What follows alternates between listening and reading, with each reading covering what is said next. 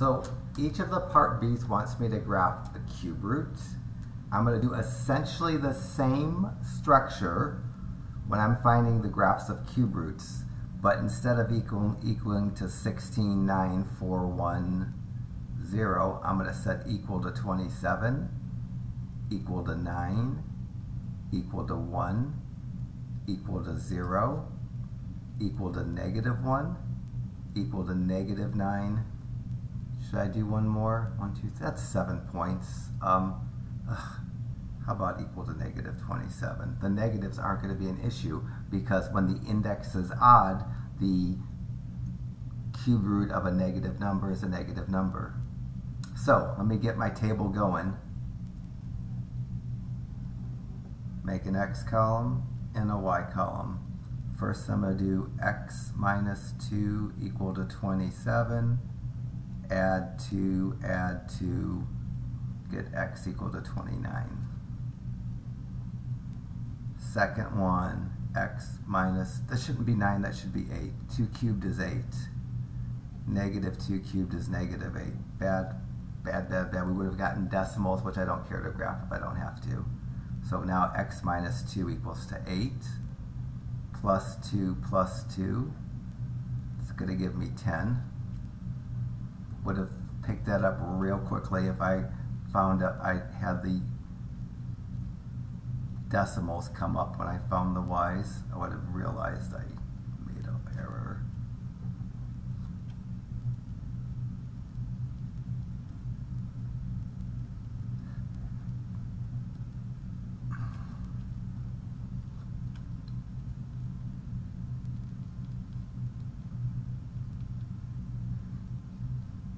This is This is not new, it's just different numbers. You might need your calculator to push through some of the work here with the negatives.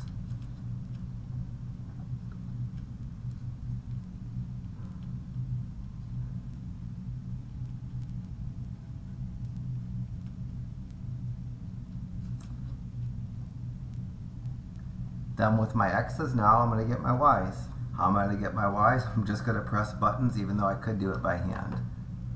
First y, I do shift and square root for cube root, and then change that x to a 29, and then subtract 2. And I get 3. Now I'm going to go back, change the 29 to a 10, and I get 2. Go back, change the 10 to a 3, and get 1. Go back and change the 3 to a 2 and get 0. In a square root, that's a good thing. It was kind of the end. In a cube root, it's not that interesting. Plug the 1 in now and get negative 1 because the cube root of a negative number is a negative number. And then plug in negative 6 and get negative 2, and then negative 25 and get negative 3. If you're careful picking your x's, you get really nice y's. You can really see what's going on with the graph. I didn't get any errors. Like when my calculator plugged in negative 6, it did the cube root of negative 6 minus 2. It gives the cube root of negative 8. And when an index is odd and the radicand is negative, this results in a negative number. If that was a square root, you'd get a no solution. But with the cube root, you just get a negative number. So now, best I can, I'm going to plot the points. I made my graph too big, but it's okay. First point, I'm estimating 29, going up to 3. And then 10 and 2. And then estimating 3, really estimating 3. It's somewhere between 0 and 10. It's closer to the 0 than it is the 10. And then 2 and 0, that's a really close on my window. If I made 10 marks between 0 and 10, it's the second one. And then 1 and negative 1. And then negative 6 and negative 2. I'm just estimating these x's. And then negative 25 and negative 3. Cube roots all have this kind of S look to them. it's going to look more like this. Like the one half looks like a square root, and the other half looks like the square root flipped over. And the graph continues forever. It goes up and to the right forever, and it continues forever. It goes down and to the left forever. So the instructions for all the problems between 5 and 11 are make a table. That's what I did first. Sketch a graph. That's what I did second. And then find the domain. Well, this graph extends in both directions without end. There really isn't a left edge. If there was a negative infinity, the graph would tend to it. The start of my domain is negative infinity. Similarly, there's not a right edge. The graph keeps going up and to the right forever. For the x's, for the domains, it's negative to positive infinity for the domain, and every cube root we're going to graph is going to have a domain of negative to positive infinity, because every cube root that we're about to graph extends from the far left edge to the far right edge of the x-axis. So for us, all cube root graphs, they're going to look the same. They're all going to have a domain, double round parentheses, starting with negative infinity, ending with positive infinity. Similarly, there is no bottom. Like if I said the bottom of the graph was right there and I wanted my range to start at 6, this graph is going to go, if you go further to the right or further to the left, it will cross any horizontal line that you can draw. This graph will eventually, even cross that horizontal line. Because the graph goes down forever and it continues to get lower, the start of my range or the bottom of the graph is going to be at negative infinity. Similarly, like if I said that's the top of the graph, pretty quickly the graph goes beyond that and it doesn't have a top. The graph keeps going up forever no matter what horizontal line I can draw. If I go far enough off the screen, the graph's going to go and top it. All cube roots that we're going to graph have a range of negative to positive infinity. And that's one of the nice things about these, as I don't even have to think about the domain. I don't even have to think about the range. All cube root graphs that we're about to do have the double infinities for the range and for the domain. In fact, usually if I'm writing up a key, I just write down the domain and the range on a cube root without even thinking about what's going on. And then I'll look at the graph to see that it makes sense, but I won't actually do this much work. So, 8b, make a table, sketch a graph, write the domain and the range. Absolutely guaranteed, because I'm graphing a cube root, and it's a kind of a binomial under a cube root, that any cube root that we're going to graph that has a binomial under as the radicand is going to have the double infinity, negative to positive infinity for both the domain and the range. Want to get my table going. I'm going to go x plus 2 equal to 27, x plus 2 equal to 8, x plus 2 equal to 1, x plus 2 equal to 0, x plus 2 equal to negative 1, x plus 2 equal to negative 8, x plus 2 equal to negative 27. First x is going to be 25.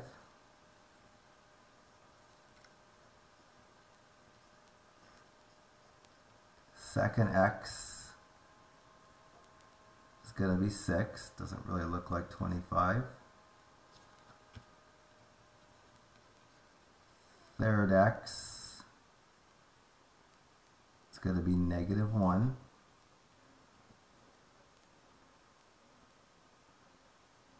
Fourth x is going to be negative 2. Fifth x is going to be negative 3.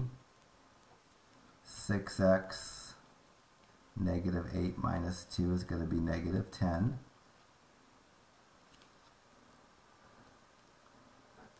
Last x is going to be negative 29. Now I'll just get the y's. First one, I do shift cube root. The cube root of 25 plus 2 gives me a 3. Now I'm going to change the 25 to a 6 to a 6. Get the cube root of 6 plus 2, which is 2. Then I'm going to change the 6 to a negative 1. Get 1. Then I change the negative 1 to negative 2 and get 0. Change the negative 2 to negative 3 and get arrow. I made a mistake with the double negative. Let me get rid of one of those negatives. Change, you saw the decimal because I made a mistake. Change the negative 3 to negative 10 and get negative 2. Change the negative 10 to negative 29 and get negative 3. So the best I can, I'll plot those points. So first one, x equal to 25, y equal to 3. That's fairly easy on this graph. And then x equal to 6, I have to estimate somewhere between 0 and 10, a little more than halfway. And then negative 1, comma 1, it's pretty close to the y-axis. It's just right off to the left of the y-axis. And then just a little bit over, and at 0, I get the point negative 2, 0. And then just a little bit over, not really even halfway over, I'm probably a little bit too far over, negative 3, negative 1. And then negative 10, negative 2, and negative 29, negative 3. It's going to have the same kind of S shape. So I kind of draw it in segments. The right segment kind of looks a little bit like a square root graph. And then the left segment looks like it kind of flipped over in some sense. So that's a reasonable graph. I've made a table, sketched a graph, and the reason the domain is negative to positive infinity is because no matter where I try to bound this graph, it's going to go beyond. Similarly, the reason the range is positive, negative to positive infinity is no matter where I try to say there's a top, if I stretch the graph far enough, it's going to go above any top and below any bottom. So for our class, there's no even thoughts. If I'm asked graphing a cube root, the domain is negative to positive infinity, the range is negative to positive infinity. One more problem. It doesn't matter that minus 3. To get my y's in problem 10b, I'm going to go x minus 2 equal to 27, x minus the 2 equal to 8, x minus the 2 equal to 1, x minus 2 equal to 0, x minus 2 equal to negative 1, x minus 2 equal to negative 8, x minus 2 equal to negative 27. The nice thing about this, I just did all those computations. That's why I put this sheet back up. I'm going to get exactly the same x values because the radicand's the same. The minus 3 that's after the radical, it's going to impact the y's, impact how the graph looks a little bit, but my table's going to be the same because the radicand's the same. This x minus 2 equal to 27 would give me 29. The x minus 2 equal to 8 will give me 10. So the table I'm going to pick off is borrowed the x's from my last graph because all the algebra is the same. So I'm going to get 29, 10, 3, 2, 1, negative 6, and negative 25. I can't copy the y's down. I actually could get pretty close though. If I just took all the y's and subtracted 3, it would work because these functions are the same except the one my 6b doesn't have the -3 that 10b has. And, well, let me just do them. So I took the table from 6 because the radicand's the same. So shift cube root 29 minus 2, bump out -3, and I get 0. And then change the 29 to a 10, get my -1. Change the 10, I wouldn't want to do this without technology. Change the 10 to a 3 and get -2. You might see a pattern, you might be able to get the y's without doing so much button pressing. And if you like doing the y's by hand, I don't care, you can do them by hand. Just this is just arithmetic, and this is an algebra course. We might as well use technology to do the stuff that is tedious.